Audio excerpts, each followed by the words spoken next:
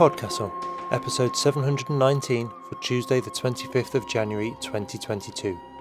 Smilers by Chip Hauser, read by Wilson Fowley. Rated R.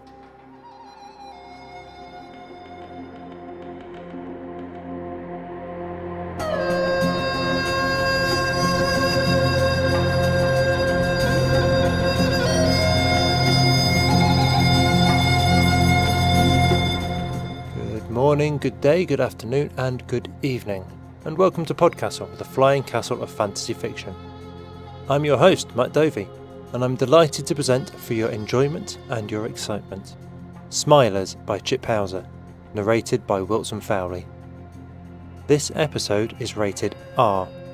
Fair warning, it's not gory, but it'd still absolutely fit its pseudopod with this darkness, and it was originally published in Bourbon Pen 20. I'm going to keep business brief this week before we get to the story, because I've got plenty to say after. So here we go. Have you had enough to drink today? When was the last time you moved, took a stretch, went and got a few minutes of fresh air? Take care of your meat sack. It's the only one they give you. Story time. Your author this week is Chip Hauser. His fiction has appeared in Bourbon Pen, Daily Science Fiction, The Arcanist, and elsewhere. Other stories set in the Smilerverse can also be found in New Myths and the anthology Weird Dream Society. Dark Morsels, a collection of his microfiction, is forthcoming from Redbird Press. He is a graduate of the Odyssey Writing Workshop, has an MFA from the University of Missouri St. Louis, and funds his wild writing lifestyle by acting like an architect most weekdays. Find him at chiphauser.com and on Twitter at Chazzlepants. Your narrator this week is longtime castle hero Wilson Fowley. Wilson lives in a suburb of Vancouver, Canada, and has been reading aloud since the age of 4. His life has changed recently. He lost his wife to cancer, and he changed jobs from programming to recording voiceovers for instructional videos, which he loves doing, but not as much as he loved Heather. And now pay attention, for our tale is about to begin, and it will leave you smiling. Smilers by Chip Hauser, narrated by Wilson Fowley. Aidan rests his chin on the back of the living room couch, watching his older brother mow down zombies in Zomplex. The zombies grab at Zach's avatar, mouths moving like they're chewing. Aidan's not sure if they're supposed to be hungry or angry or both. Their facial expressions don't match any of the cards from the game he plays on Tuesdays with Ms. Hampton. Zombies don't make a lot of sense to Aidan, but that's okay. Lots of things don't make sense to him. He's barely 7. Aidan taps Zach on the shoulder. "You said you'd take me to the pool." "Busy here." Zach jerks the controller. They've gone to the pool almost every day this summer. Aidan even jumped off the high dive with Zach a few times. Aidan loves that feeling in his stomach more than anything. But the past couple of days, Zach hasn't wanted to do anything except kill zombies. "You promised," Aidan says. "I'll tell Dad." "Go for it." Aidan walks toward the kitchen. "I'm going." Zach ignores him. Their dad is sitting in the breakfast nook in his plaid pajamas, paper raised. The headline, "Final Countdown," is in big black letters across the top. A grid of old people's faces, each with a gigantic smile, covers the rest of the page. Aidan says, "Zach won't take me to the pool." His dad doesn't say anything. Sometimes it takes him a minute to finish reading. Aidan looks closer at the pictures. The first one is this ancient lady with like 2 hairs on her head and no eyebrows. Her smile is huge. Aidan can see her gums. Her name is Irene Rabel, and she is 102 years old. The people in the pictures get younger and younger going down the rows. The last person, Norwin Osterreich, is 57. Still really old. "Dad," Aidan runs a finger along the table. "Can you make him take me?" His dad still doesn't say anything. "Please?" Nothing. Aidan's used to people ignoring him, but not his dad. Something's wrong, but Aidan isn't sure what exactly. His dad's been reading the same paper for like a week, and Aidan knows it doesn't take that long. Aidan's sort of an expert on the subject. He reads like a 3rd grader, even though he's only in 1st grade. He's not very good at some stuff, but he's a very good reader. "Dad, why won't you answer me?" Aiden peeks around the paper. His dad's smile looks just like the old people's in the newspaper. Smiling means happy. He always gets that card right with Ms. Hampton, but happy won't get Zack to take Aiden to the pool. The situation, Aiden decides, calls for extreme action. He needs his wolf mask. He isn't supposed to know where his dad hid it earlier in the summer after Aiden went on a clawing, howling rampage. His dad isn't very sneaky. Aiden found his mask a few days ago while hunting for snacks. He climbs up onto the kitchen counter and pulls open the cabinet above the fridge. His dad's still reading the paper. Aiden pulls the mask on and leaps off the countertop, landing bent-kneed, hands raised like claws. He doesn't risk a howl, though. Instead, he creeps into the living room and stands behind Zack. The wolf mask doesn't just make him look tough, it also makes him extra stealthy. Zack jerks his controller, fingers racing between buttons, yelling at the TV. The TV screen splashes blood red. Zack's avatar sinks to the ground, surrounded by the groping, grinning dead. Fucking zombies! Dad, Zack's cussing. Zack jumps off the couch. You scared the crap out of me, Aid. Ow! Ow! Whatever. Zack slumps back on the couch and restarts his game. Little freak. Aiden keeps howling. Zack says, "Okay, I get it." Aiden lays panting, listening to Zack shooting things. "Let's go to the pool." Zack sighs at the TV. "Can't you see I'm saving the world here?" "There won't be anyone to save if I die of boredom." God, you're so literal. Zack's fingers are busy again, his mouth slightly open. "Zack," Aiden says. "Fine. Let me clear the factory first." 10 minutes? We'll see. Aiden watches Zack shoot zombies and die over and over again. The factory is a gigantic, dirty, leaky complex. Zack might never clear it. 10 minutes later, Aiden says, "Can we go?" One more try. Aiden thinks maybe he can lure Zack away from his game with snacks. He goes to the mini-mart alone sometimes. It's just down the street. Aiden watches until Zack is deep into wasting zombies again, then slips out the front door. He climbs over the porch rail and drops down into the shrubs, sneaking along the minivan's bumper, and darts behind the big tree in the front yard. His wolf mask makes him sneaky fast.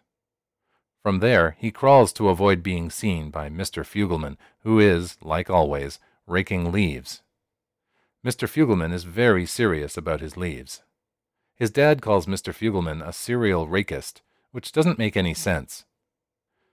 Cereal sounds good, though. Mr. Fugelman looks unusually happy today. Smiles with lots of teeth must mean very happy. His lips are pulled way back into his cheeks, exposing a full mouth of crooked teeth. Aiden gets up and runs in a low crouch, so fast Mr. Fugelman probably doesn't even see him. A block further, safely beyond Mr. Fugelman's yard, Aiden is loping across a wide lawn when he hears a rumbling engine and loud music. Aiden races behind a cluster of shrubs, only his wolf head peeking out above the leaves. The car is a black convertible with the top down. The car slows. Aiden tenses, ready to make a break for it. The car is still a few houses away when it stops. The engine revs, and the car swings sideways as the tires squeal. Aiden covers his mouth. He had almost howled. So cool. The car swings back the other way, the tires now smoking. Then it hitches and shakes, makes a clunking noise, and screeches to a halt. The car starts again, then jumps forward and lurches to a stop. Aiden has no idea what's happening. The car starts up again, lurching less as it moves forward. As it passes, Aiden sees it's Rory, a bully from Zack's class. Zack calls him a dickface, or maybe it's Dick Hat. Rory's head, which barely sticks up above the dashboard, is bobbing to the music. His sunglasses are way too big, too. They weren't his, though. They were the lifeguard's. At the pool a few days ago, Rory had walked stiff-legged behind the lifeguard, arms outstretched like a zombie, moaning, "Brains!" The lifeguard had ignored him and just kept pacing alongside the pool. Rory was probably into Zomplex, too. Aiden didn't get why people made fun of other people, but he recognized when it was happening. But Rory was just stupid. Obviously the lifeguard wasn't a zombie. He was smiling, and he wasn't trying to eat anyone. Rory turns down the next street. Aiden stays hidden until he can't hear the engine or squealing tires, then breaks into a crouched run. The mini-mart is empty, other than Beth, who is leaning against the register, texting. He waves, but she ignores him. She probably doesn't recognize him with his mask on. Zach gets all red-faced whenever he sees Beth. He says she's the extreme hotness. Beth used to babysit kids around the neighborhood, but she's in college now. She's always nice to Aiden. One time she covered him when he was 13 cents short on a pack of Skittles. She had said, "Does your mom know you're eating that crap? She lives in Iowa." "Oh," Beth had said. "Go ahead and take it." Today, though, Beth doesn't look up from her phone. The mini-mart is trashed. The plexiglass donut doors are lying on the floor in a slurry of crushed potato chips, spilled soda, and plastic wrappers. Aiden wonders why Beth hasn't cleaned it up. Someone has made a heaping pile in the candy aisle. The shelves are empty, other than a torn-open box of black trash bags. Aiden roots around in the pile, pushing aside paydays, sweet tarts, and a sticky clump of smashed Hostess pies, until he finds some Twizzlers. A pounder bag, even. Score! The chip aisle has been cleaned out, too, but he finds a single bag of Cool Ranch Doritos way in the back on the bottom shelf. Twizzlers and Doritos should be enough to bribe Zach with, but he grabs some beef jerky just in case. Aiden walks carefully across the broken glass to pluck a couple of sodas. The only dew left is Baja Blast, not his favorite, but way better than Pepsi. Aiden puts his snacks on the checkout counter. Beth doesn't scan them. She's still leaning against the register, smiling down at her phone. Now that he looks, her smile doesn't look right. Her upper lip is pulled up so high he can see the gums above her teeth. Wolves do that when they're snarling, show their gums, but people don't usually smile that way, at least not in the pictures Ms. Hampton shows him. He reaches into his pocket and... he forgot his money. Aiden tries hard, but not even his mask can make him strong enough to stop the tears. I forgot something. Aiden runs down the nearest aisle. He clenches his hands and jumps up and down. He tries not to howl, but it happens anyway. He's so mad at himself, and hungry. Why didn't he bring his money? How stupid. Aiden has money at home, but it's a long walk. Plus, Zach might notice he's back and not let him leave again. Aiden lifts his mask and wipes off his face. Before going back to the counter, Beth is still texting. "I forgot my money at home. Can I maybe pay next time?" Beth doesn't say anything. "It's me, Aiden." He lifts his mask. "You babysat me, and my brother Zach." Beth doesn't even look at him. "Can I pay next time?" He watches Beth's face carefully. Her smile doesn't change. "Okay, I'll pay next time," Aiden says, lowering his mask. He doesn't want her to think he's a thief.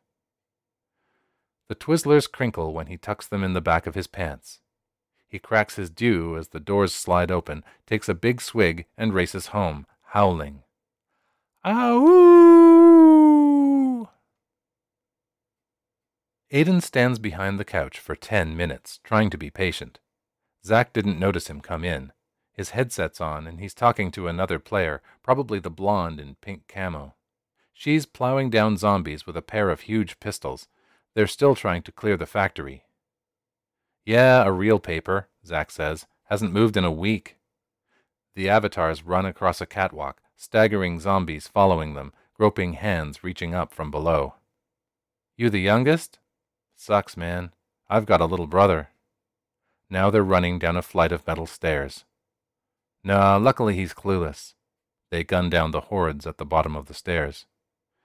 "Nothing I can do about it, though, so I might as well let him enjoy—" "Behind you, man! Behind—" Both characters die in an explosion of limbs and boiling black smoke. Shit! Zach throws himself back on the couch. His head bumps Aiden's bag of Twizzlers.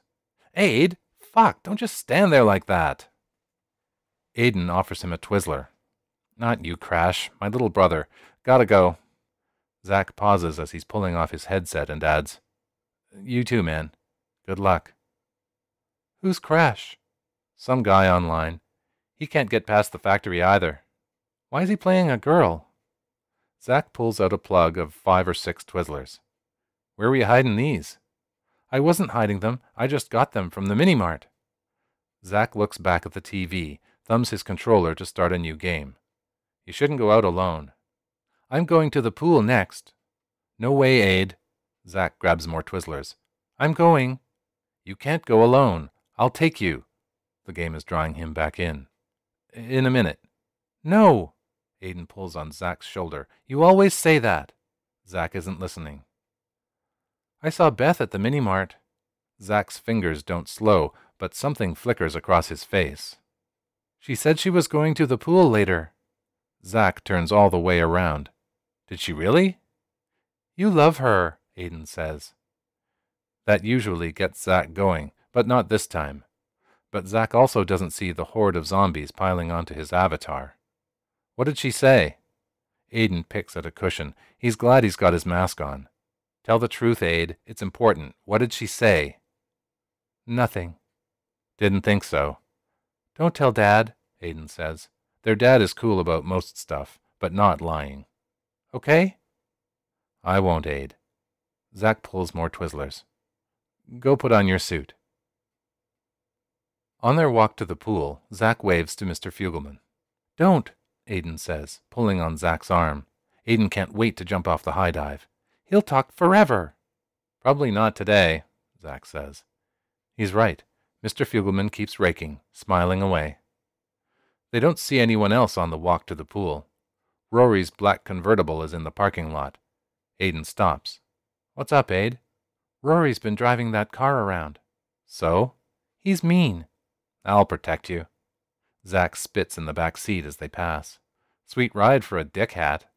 Aiden smiles up at Zack. Rory and his big stupid buddies are in the deep end, so Zack makes Aiden play in the kiddie pool. Just until Rory leaves, he says. Then we'll have the whole place to ourselves. I'm going to own the high dive. You bet you are. Zack runs across the concrete and flings himself into the big pool. There aren't any other kids in the kiddie pool. Usually it's mobbed, so packed he's never really noticed how shallow the water is, or how warm. The big pool water is nice and cold, especially the deep water. Aiden splashes around for a while, but the water fort isn't the same without someone to chase, and the water cannons are sad, weak little streams without the heat of battle. He has his mask on, but being a wolf pirate alone isn't so great. Zack looks like he's having fun, though. They're all yelling and running around, sailing off the high dive, pushing each other into the water, cannonballing. The lifeguard walks back and forth, ignoring them. Rory is big and awkward on the high dive, like he doesn't understand how the board bounces. He keeps pushing the other boys off, acting like he owns it or something. Aiden laughs when Rory pushes Zack off the high dive and then loses his balance and falls in himself. He's a dickhat.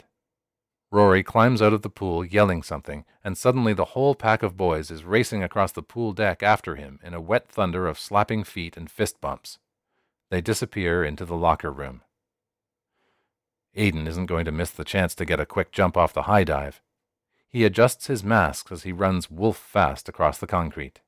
He flies up the ladder and runs to the end of the board, where he bounces up and down, up and down, up and down, and then up and out over the water, wrapping his knees with his arms. He doesn't realize he's howling until he plunges into the water. The water is cold, and it feels great as he sinks. His mask feels weird, pressed against his face, cold and close. He watches an older woman in a black suit swimming in the lap lane. Her hands sweep through the water, big knuckles and brown splotches and red nails. When he eventually must come up for air, Rory is pointing at him, yelling something. The other boys dive into the water in a pack. They come at him like sharks. They haul him out of the water, hollering and laughing. Rory has Aiden by the arm. "What are you doing here, wolf boy?" "I just wanted to—" Aiden looks around for Zack but doesn't see him. "I just wanted to jump off the high dive." "Wolf boy wants to jump off the high dive," Rory marches Aiden across the concrete. Rory's cronies are all laughing. Where's Zack? Aiden tries to pull away. Rory drags Aiden toward the ladder. Afraid, wolf boy? You should be. Aiden pulls away, but Rory is much stronger. Let go! Listen to the wolf boy howl. Rory makes high-pitched whining noises. As Rory pulls him up the ladder, Aiden wraps his arm around the rail and holds on as hard as he can. Rory jerks his arm hard. Let go, you little shit. No! Rory punches Aiden in the stomach, and he loses his hold on the rail. Rory pulls him toward the end of the diving board. Aiden wraps himself around one of Rory's thighs, twining his legs around his calf, his wolf snout pressing against Rory's knee. Rory waves his arms and hands in the air. Oh no! Wolf boy's biting me!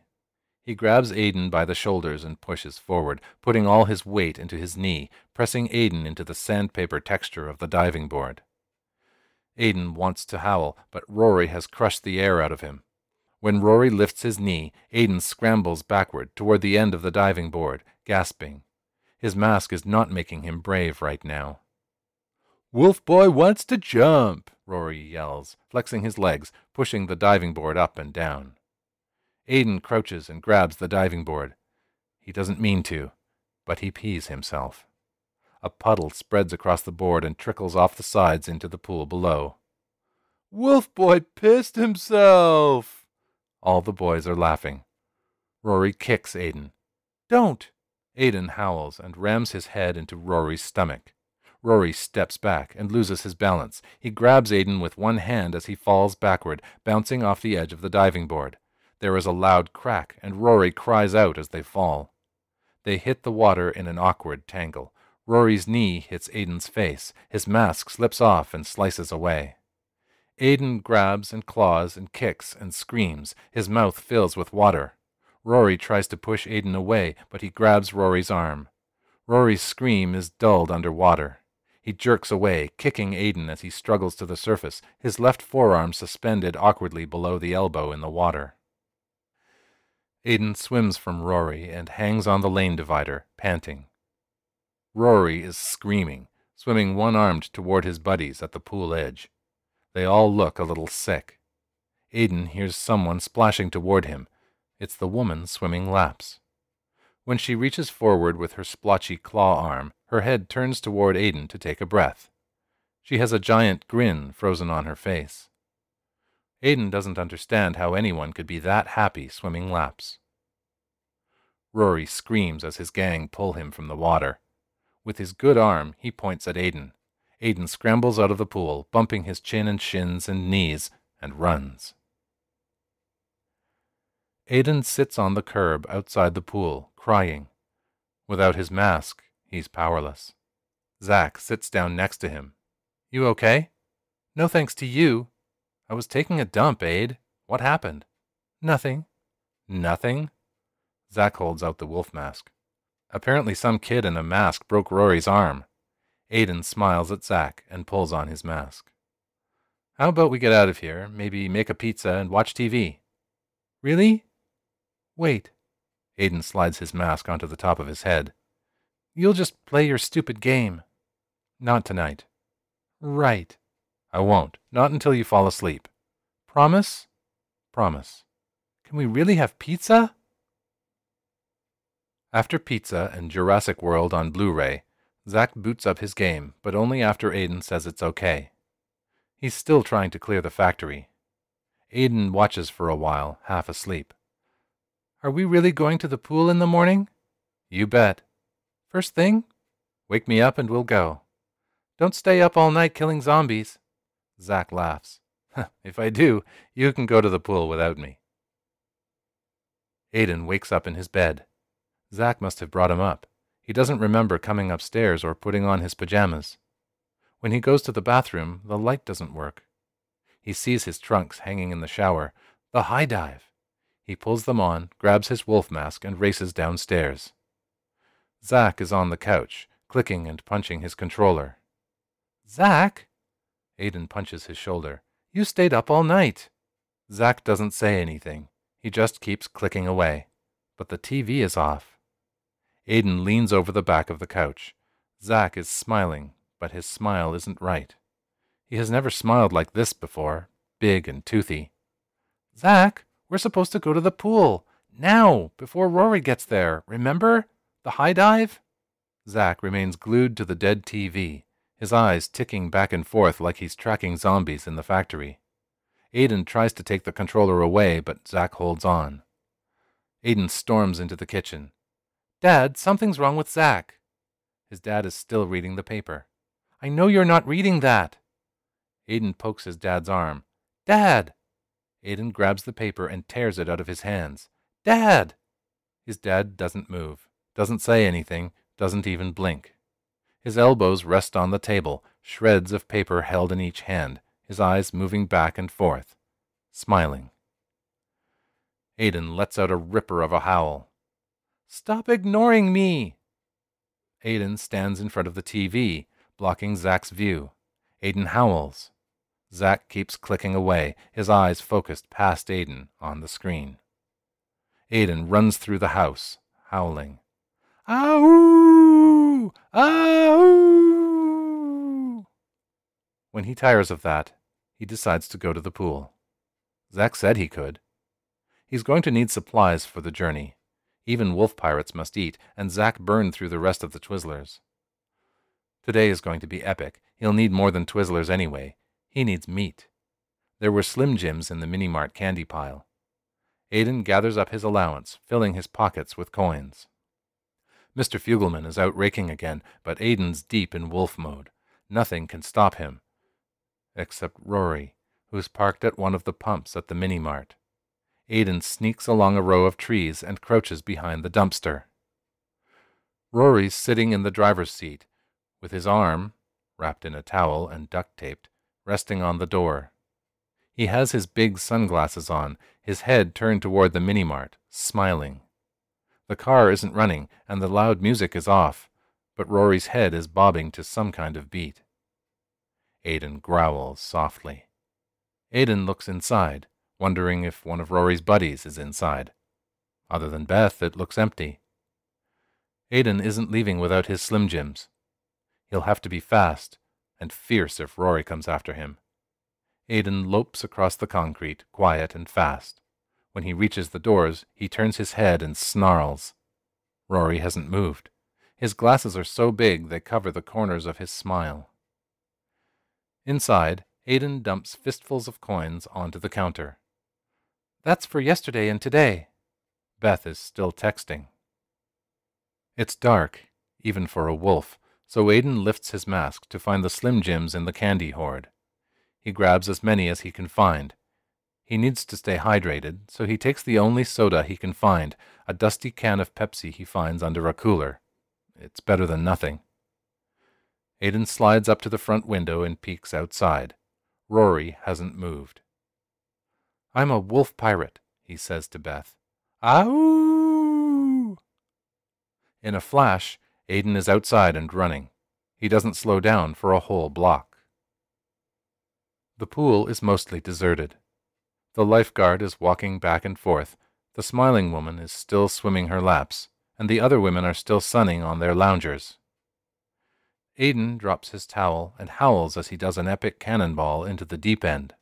His mask comes off, but he swims down and grabs it before it gets away. He climbs out of the pool and scrambles back up the ladder to the high dive. He jumps down on the end of the board, then as high as he can in the air, out over the water.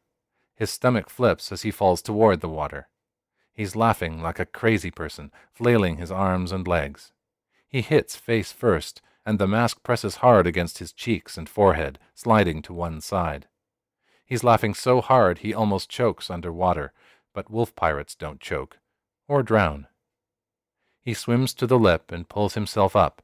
He shoots up the ladder and bounds off the board again and again and again. He's having the time of his life.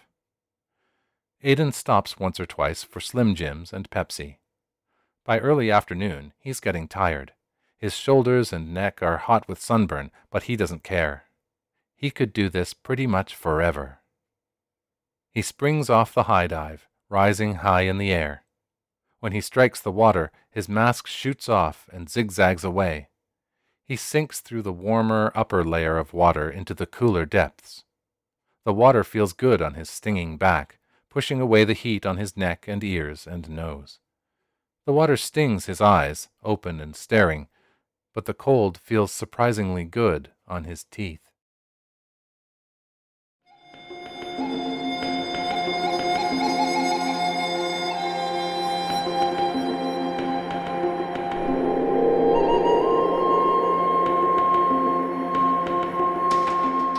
And welcome back.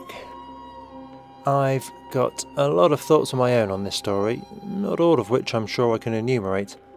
But first up, Chip gave us his own thoughts on writing it. Like a lot of people, I felt like an alien much of my life.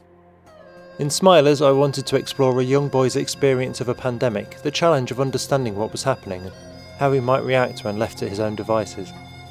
I wrote various drafts over several years and kept setting it aside because it was missing something. It came together after a conversation with my wife where we talked about my own inability to recognise specific emotional cues. I thought the story might work better if Aidan was on the spectrum, that his not intuitively reading people's expressions would make this particular virus so much more confusing. So, yeah. As I mentioned last week, or as I'm about to mention next week if the schedule's gotten shuffled, both my sons are diagnosed with autism spectrum condition, and I'm going through adult diagnosis myself. So, yeah, this one hit hard for me. When I first read it in the slush pile, I just had to sit with it for a while. The story text itself never states Aidan is on the spectrum, but it was so crushingly familiar. And at the time I read it, I was only just coming round to the realisation, after years of apparent denial, that I'm almost certainly on the spectrum myself. So recognising so many behaviours and misunderstandings here was a visceral experience. I've learned the long and hard way about most of the mistakes Aidan makes here. It's taken me literally half a lifetime to do so. Watching my own son struggle down the same paths and seeing Aidan do it in this story absolutely breaks my heart. Because so much of what makes this story and life in general a struggle feels so unnecessary. If only the world would be a little clearer and a little kinder, most of the obstacles on our path would be gone. And they'd not just be gone for us neurodivergent types either. Much like dropped curbs or an accessibility solution that makes life easier for everyone, reshaping the world and ourselves to be more accommodating for neurodivergence will improve things for the neurotypical experience too. Watching Aidan struggle through the Smiler pandemic in this story was emotionally wrenching, because we understood what he couldn't, recognised his vulnerability where he was oblivious to it. That pretty much encapsulates my fears for my kids too. Their naivety, their willingness to trust and inability to instinctively perceive the subtext of events, it leaves them vulnerable to being taken advantage of. It's a superb piece of writing to capture so much of the ASC lived experience. But if our real-life pandemic has one silver lining, I think the upheaval of the status quo meant so many of us could no longer be oblivious to our neurodivergences, and all our coping mechanisms were pulled from underneath us. I think the world is not only waking up to how varied we all are in our patterns, but also that that's okay. If anything good comes from everything we've been through, I hope that we've all learned to forgive our own foibles, and to be a bit kinder to ourselves and to each other. That was our show for this week. On behalf of everyone at PodCastle, your co-editors Shingai and Jerry Kagunda and Eleanor R. Wood, your assistant editor Sophia Barker and audio engineer Peter Adrian Berefesh, forum moderator Ossicat, and our many wonderful first readers Tierney Bailey, Aidan Doyle, Amelia Harrington, Kai Hudson, Craig Jackson, Devon Martin, Julia Patt, Hamilton Perez, Sri Kripa Krishna Prasad, Zeev Wheaties and Caitlin Zavanovich, and myself, Matt Dovey. Thank you for letting us share another story with you. The legal bit. PodCastle is part of Escape Artists Incorporated, and this episode is distributed under the Creative Commons Attribution Non-Commercial No Derivatives 4.0 International License. That means you can share it, and please do, but you cannot sell it and you cannot change it. If you want specifics, check creativecommons.org. Our music is by Shiva in Exile.